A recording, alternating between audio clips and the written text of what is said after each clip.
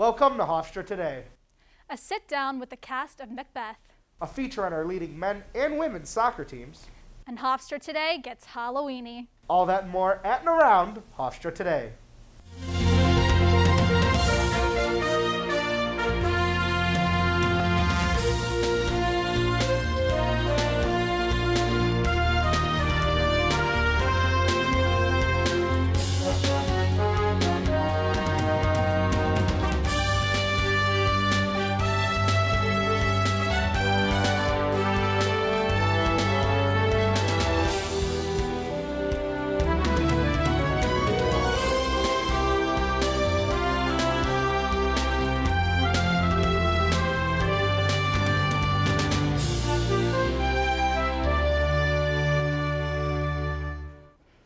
Welcome to Hofstra Today. I'm Max Sacco. And I'm Caitlin Bancroft. Well, Caitlin, it's the best time of the year. We even got costumes to celebrate.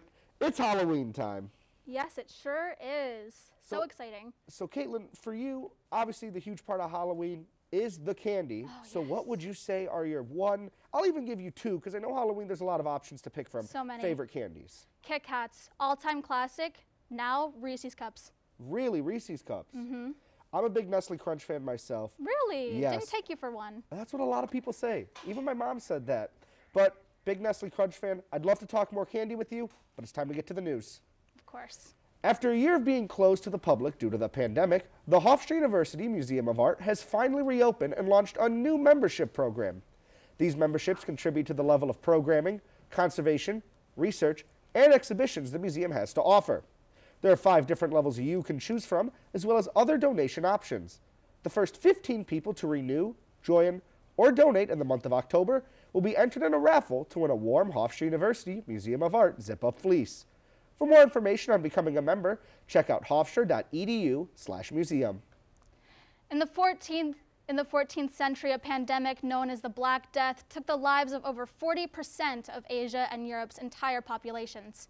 Next week, Hofstra Professor of History Simon Doubleday will discuss how the devastating period affected the culture and politics of those same populations and how they recovered.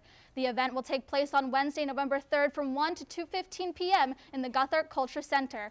Advanced registration is required for all guests and may be completed on the Hofstra events calendar. The Zucker School of Medicine is welcoming Dr. David Battinelli as the new dean starting in fall 2022. Battinelli will succeed Dean Lawrence Smith for his central role at the school as executive vice president and physician-in-chief. President Susan Poser and the rest of the Zucker School say Battinelli will continue the tradition of education and clinical excellence for years to come. On Wednesday, November 3rd, Maja Cherry will be offering a lecture in which she will discuss Race Renegades, a message to allies from her new book, The Case for Rage, Why Anger is Essential to Anti-Racist Struggle. Cherry is an assistant professor of philosophy at the University of California, Riverside. The event will run from 4:20 to 6 p.m. at the Guthart Cultural Center Theater in the Axon Library on South Campus. Cherry's lecture will be open to the public, but requires advanced registration to attend. Are you interested in sports media and its impact on culture and society? Hofstra is hosting an event for you. Professor Vaccaro, whose work has been featured on ESPN, The New York Times, and Rolling Stone, is hosting this exciting event. It features a panel of experts in sports media, including Hofstra alumni Martin Vanderberg, George Vexey, and Wayne Rendazzo, who you might know if you listen to the play-by-play for any of the Mets games. The event will be taking place virtually at 7 p.m., and anyone who is interested must RSVP to attend. Hofstra alumnus Ray Zaccaro will be on campus on Tuesday, November 9th to discuss the inner workings of the legislative process with a particular focus on how congressional staff inform policymaking. Zaccaro is the communications director for U.S. Senator Jeff Merkley.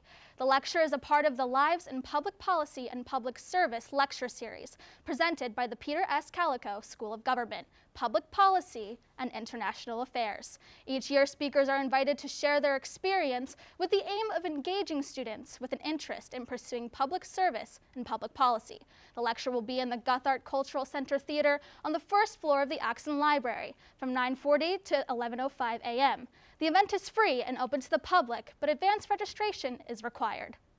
The American Ensemble Concert is taking place on Sunday, November 7th at 3 p.m., and the ACE will be performing Diversity Through Music Part 1. The concert will feature a variety of composers and violinists, and it will take place in the Helene Fortunoff Theater with ticket sales in the Hofstra University box office. The tickets are $20 for general admission. Senior citizens and college students with ID will pay $15. The 73rd Annual Hofstra Shakespeare Festival starts next week with the show This Bud of Love, a one-hour adaptation of Romeo and Juliet. The show will run from November 3rd through the 5th at 8 p.m. in the Joan and Donald Schaefer Black Box Theater. On Saturday, November 6th, there will be a special performance at 2 p.m. with the Hofstra Collegiate Musicum in the John Cranford Adams Playhouse. The shows are only open to Hofstra students with a valid Pride Pass. Don't go anywhere. Your weather forecast is after the break. Jason, let's go see your room. Oh, yeah. No, that's not right. How was it? Is it good?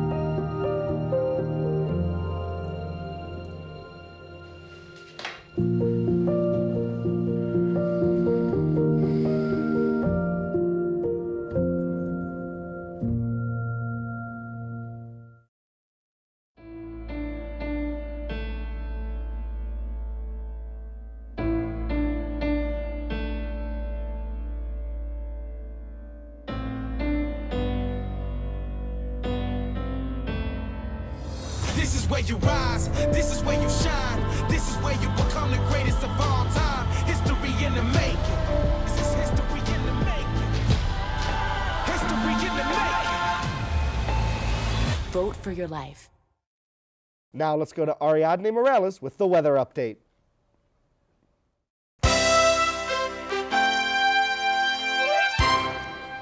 Thanks, Max and Caitlin. Now let's look at this week's weather forecast. We can expect it to be cloudy today with a high of 58 degrees and a low of 48 degrees. Wind speeds will reach a high of 30 miles per hour with gusts that could top 40 miles per hour. Thursday will bring partly cloudy weather with a high of 59 degrees and a low of 48 degrees. Now let's take a look at how the rest of the week will take shape here in Hempstead.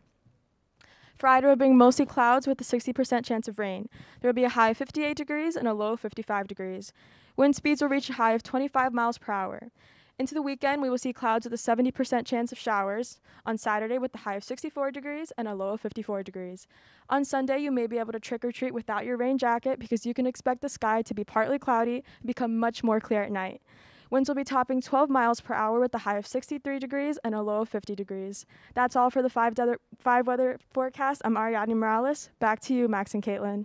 Thank you again, Ariadne. This past weekend, me and my fellow co-anchor Gabe James joined in on the fall festivities by going to the F&W Schmitz Farm in Melville. Let's take a look. Hi, I'm Gabe James. And I'm Max Sacco. And we're here today at Schmitz Farm Stand just to talk about what Hofstra students can do nearby that's fun, fall, and festive. Let's go take a look.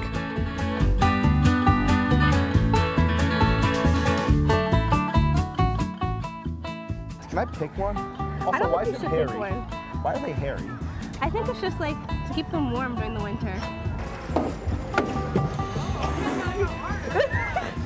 This is Chris with a K.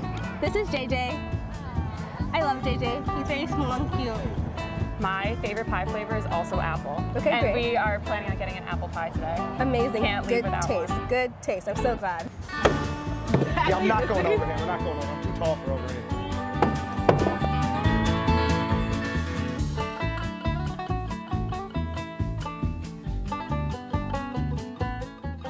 I really wanted to carve pumpkins, and I did not want to buy them at the grocery store. I wanted to harass my boyfriend and make him carry 100 pounds of pumpkins. I never thought I'd be back around the tractor.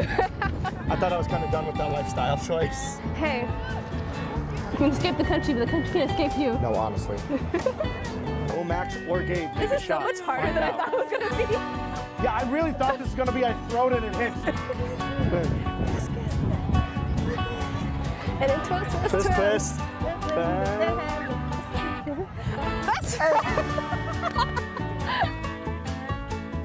Reporting for Hofstra today, I'm Max Sacco. And I'm Gabe James. Have a great fall, Hofstra.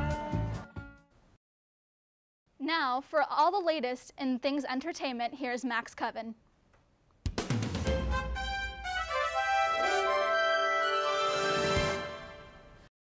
Thanks, Caitlin. Hofstra will be hosting their annual Spooky Walk tomorrow, October 28th at Hofstra Hall. The festivities include pumpkin picking, trick-or-treating, and free snacks. Get your spook on at 4:30 p.m. outside of Hofstra Hall tomorrow. For more information, contact the Office of University Relations. Join Hofstra's annual celebration of autumn with the Oktoberfest. Head over to Monroe Theater tomorrow and Saturday, October 30th at 7:30 p.m. to hear student and faculty solo performances, as well as a melody from the Hofstra Tuba Euphonium Ensemble. Symposium is free, but advanced registration is required. And finally, the show that everyone is waiting for, Hofstra's 73rd Annual Shakespeare Festival. This year, the Hofstra Department of Drama and Dance is putting on their rendition of Macbeth. Performances will be held on the Hofstra Globe Stage on October 29th and 30th at 8 p.m. and the 31st at 2 p.m. Anyone in the Hofstra community is welcome to attend with their Pride Pass. Wow, thanks, Max. That sounds like a really exciting performance to bring the Shakespeare Festival and live theater back to Hofstra. And Max, I have to ask, I know you dabble a little bit in the drama world. It's got to be exciting a bit just to see, people come back, you have full audiences again, and shows back on theaters, not over Zoom. Yeah, the pandemic has been really rough on a lot of people, especially people who are studying theaters and arts, and it's very important to get them back in the center stage. So I'm so excited to sit down with the Macbeth cast really soon and talk to them about getting back to it. And I'm excited to see that show as well. Don't go anywhere. Stay tuned for an interview with the cast members of Macbeth.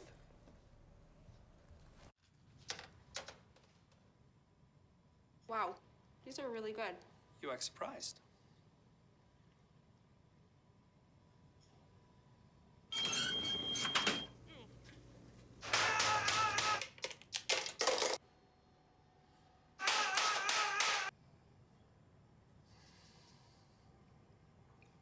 Practice makes perfect. You don't have to be perfect to be a perfect parent. There are thousands of teens in foster care who don't need perfection. They need you. You know what, guys? There's a lot of tree branches and dry brush over here. We should probably move the bonfire over there.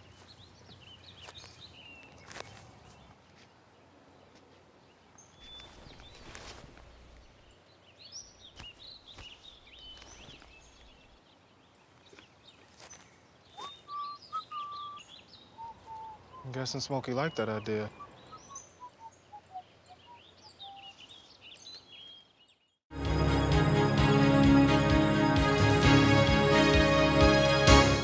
Welcome back to Hofstra Today. I'm joined by Mackenzie Krustel and Harrison Campbell, the stars of this year's production of Macbeth. Thank you both so much for being here today, and it's an honor to have you with us. Thank you so much for having us. And so let's just get started. What is Macbeth about? So Macbeth is a Shakespearean tragedy. It's often referred to as the Scottish play because the entire play takes place in Scotland. It's about a Scottish general named Macbeth who's coming back from war, and he hears a prophecy given to him by a coven of witches that tell him he's going to become the King of Scotland and lay out this really long prophecy, and his best friend Banquo is going to become king after him, and it's all supposed to be good things, good tidings, and it ends up turning out a little less than expected. A lot of blood gets shed, and by the end, it's just a big reflection on all the misdeeds Macbeth has done. So, we are coming off this pandemic, and hopefully soon we can call a new normal, and you guys especially have been away from the stage. What's it like returning to rehearsal? Give me a little bit of a day in the life. It's been pretty exceptional, I would say. It was very exciting. Last night at Tech was our first opportunity to rehearse without masks in the whole process. The whole cast was tested to make sure that we would all be safe. It's just been wonderful to be back in the theater with all of the different design elements and being with each other in person and being able to build those emotional connections in person. I'm so excited for people to see it. And, I'm so excited to see it. So I have to ask the question, we all read Shakespeare at some point in our lives, whether that's high school or here at Hofstra. Do you have to be a Shakespeare fanatic to understand the play from top to bottom? I think, honestly, the play really speaks for itself. If you're not a huge fan of Shakespeare, you're not coming to see the show for Shakespeare. You're coming to see the show because it's a really awesome, well-put-together production. And if you're coming for Shakespeare, well, that's what we're doing. So there's something for everyone, definitely. And that's so exciting that there is something for everyone. Being a part of the Hofstra Pride, you have to be vaccinated. We have our Pride passes to go to classes, resident or commuter. So tell me a little bit about that. What guests are allowed to come to your show? Are Pride passes required? Vaccination status? Mask? Give me a little bit of all that. So any member of the Hofstra community will be able to come. All you have to do is show your Pride Pass at the door when you arrive. There will be a guest list for friends and family, but everybody will be required to be fully vaccinated and show proof of vaccination. Everybody is required to wear masks in the theater at all times. But it's very exciting to have like a live audience back in person. It'll be brilliant. It sounds thrilling. So tell me, what scene are you both most excited to perform? I think personally my favorite scene of all is the scene where I meet the witches in the very end and I get my head stuffed in a cauldron. Okay. Very exciting. Okay. Oh, I do enjoy. I've got a bit of a nightmare sequence at the end of the show that's riveting, I would say. Well, that sounds so exciting. And you know, I need to ask, how would you describe the show in 3 to 5 words? Any amount of words. Enthralling. Enthralling. Absolutely riveting. Absolutely riveting. So I need to ask, just for the hell of it, if you guys were to go see a Broadway show today, what snacks are you bringing? Well, I just have to ask. That's a really good question. I'm kind of one to sneak in food from restaurants, so I like to just bring in French fries and some ketchup. Well, we can't eat in theaters right now because of masks, but if we could, and I wasn't absolutely terrified of like making like a paper crinkling sound in the middle of the show, I've been in a bit of a Skittles mood recently. Okay. That's the way I'd have to go. Okay. Yeah. And is there anything, you know, going back to the play, is there anything gory or anything we need to prepare our eyes for? Yes. Yes, be prepared to see some blood, to see some darkness, flashing lights. It's a pretty intense show design-wise, but everything looks absolutely stunning. Yes, be prepared for some gore. It's a story about monsters and about monsterization and encountering the darkness and what it means to become a monster yourself. So perfect for Halloween weekend. It really, really is. And just for a little bit of insight, when does the show start? We open this Friday. We open this Friday, and it will be open all weekend, correct? Yes, Friday, Saturday, Sunday, and then also Saturday, Sunday next weekend. Well, amazing. Thank you guys for sitting down with me. It has been a true honor, and we cannot wait to see Macbeth starting Friday night. Thank you so much. Thank you. Thank you again to Max Coven and the members of the cast of Macbeth. Now, we spoke with Geraldine Hart on the changes she hopes to make as the new head of public safety. Today I had the pleasure of speaking with Geraldine Hart, the new public safety director on campus. We had a chat about what public safety is going to look like in the coming years. Let's take a look at what she had to say. Can you talk a little bit about your background, your career, and what has brought you out here to Hofstra University? I actually joined the FBI in 1996. Spent more than 22 years there as an FBI agent, and then I moved to Long Island to take over the Long Island office of the FBI. So when I was there, I worked closely with the Suffolk County Police Department. And after about 3 or 4 years, I was selected to be the first woman to lead the 11th largest police department in the country. And moved over there in April of 2018.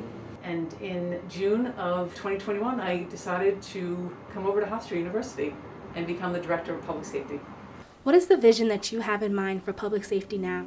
Community engagement is really a priority that I have. I think that we can do a lot together with the Hofstra community, both internally with our students and of course outside with our neighbors in Uniondale and Hempstead. We really want to work together with all of our students. I want them to see us as just not enforcement, that we're there for them regardless of the incident, that they trust us, that they feel that they can come to us. I think those are really, really important attributes that we're working hard on. Will public safety have an update to their uniforms? Yes. It's taken a little bit longer than I wanted, but we are moving very far along on that. So we should have some sort of demo ready in about 30 days or so that I'd like to show the campus and make sure that we're all on the same page and then move forward together. I always want to make sure that people know that we're here 24 hours a day, 7 days a week, and we'll certainly listen to their concerns. We're in this together. All of us are here to support one another. I really hope that that's the image that we're portraying, and that's certainly the goal that we have here in public safety. As we heard from Director Hart, public safety's new look will include better uniforms and more campus engagement. Thank you for watching. Back to you in studio. Your national news update is coming up after this break.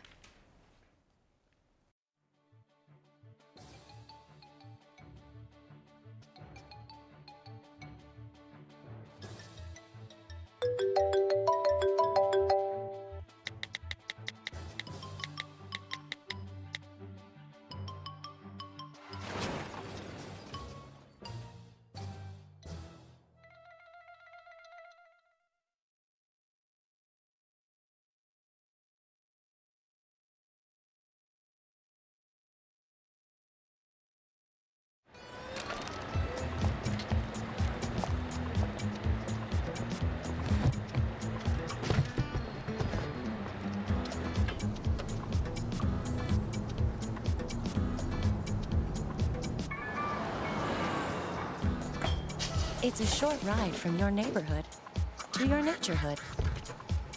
To find a neighborhood park or green space near you, visit discovertheforest.org.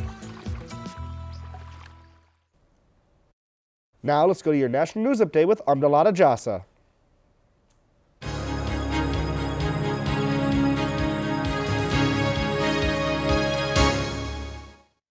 Thanks, Max. Prices are going up at the gas pumps as the country recovers from the COVID-19 pandemic. Experts say the average price has increased by $1.22 per gallon in the last year. These are the highest prices since September of 2014. Consumers are calling on President Biden to combat inflation both at the pump and on a variety of goods such as food. The Biden administration says their options are limited as gas supplies vary. Prices are expected to remain high for another month leading up to the holidays. In other news, an FDA panel is recommending low doses of the Pfizer vaccine for children between the ages of 5 and 11. This is an important step in vaccinating more than 25 million kids in the U.S. The CDC's Vaccine Advisory Group will meet November 2nd and 3rd for the final vote on the recommendation. Health experts believe this move could be a turning point in the fight against the pandemic as young children in schools make up a quarter of the new cases. In Washington, D.C., President Biden met with key Democrats on Sunday to discuss crucial spending and tax provisions. This meeting comes as the party wraps up their expansive social safety net legislation before Biden's appearance at the UN Climate Summit next week. Speaker Nancy Pelosi says Democrats are close to completing the bill and display confidence that negotiations over issues like paid leave and Medicare benefits will be finalized by the end of the week. Republicans have been pushing to cut the spending bill from $3.5 trillion to only $2 trillion. The legislation is expected to help families during the pandemic that have been struggling, though details about the plan are still unknown. That's all for your national news update. I'm Amdalata Jasa. Now back to you, Kat and Max. Thank you again, Amdalat. Don't go away. The Hofstra Sports Update is coming up after this. Every day we take steps to keep the people we love safe, but some health risks are easy to miss. Ticks hiding in the yard can spread germs, like the ones that cause Lyme disease. Mice searching for food can spread bacteria that makes us sick. Mosquitoes lay eggs in standing water and can spread West Nile virus and more. Cockroaches are drawn to water in the home, leaving behind allergens that can trigger asthma attacks. Common pests can threaten our health. Learn how to protect your family at pestworld.org.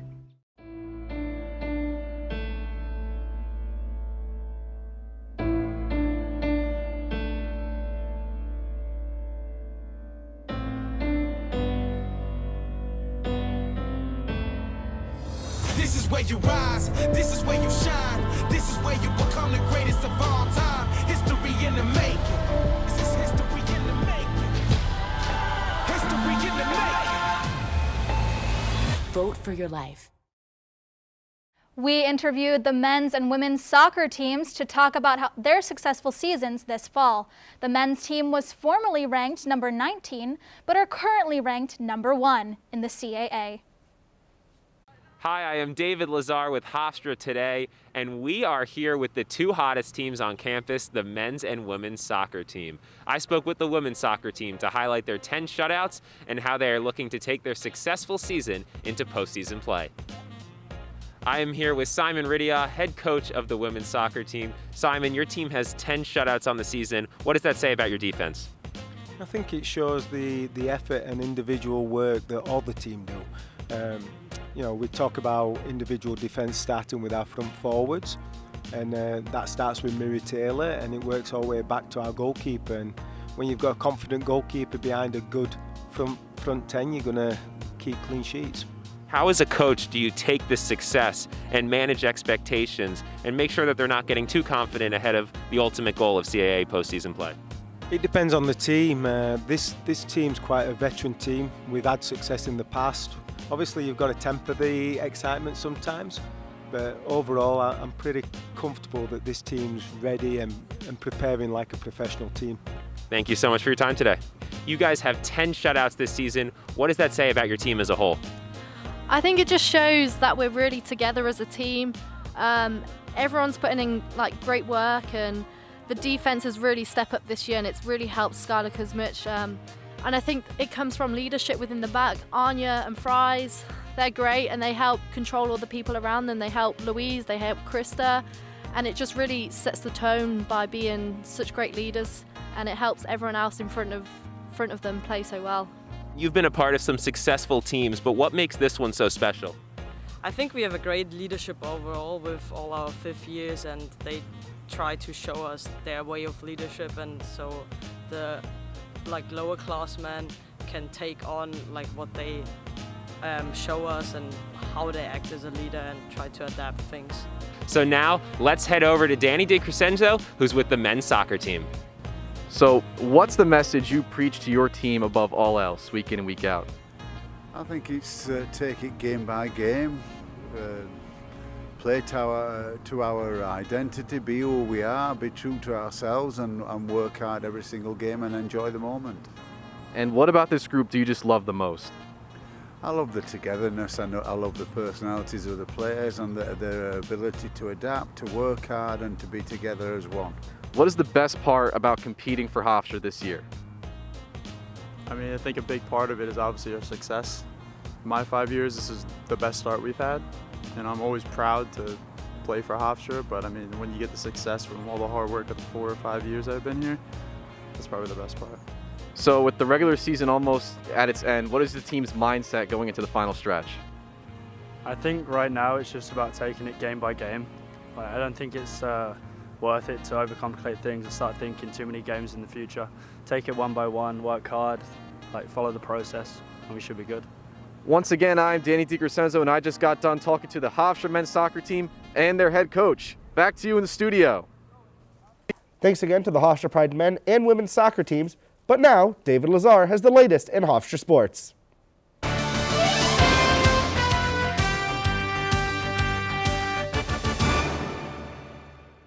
October 30th, the men's soccer team takes on their conference rival, Elon University.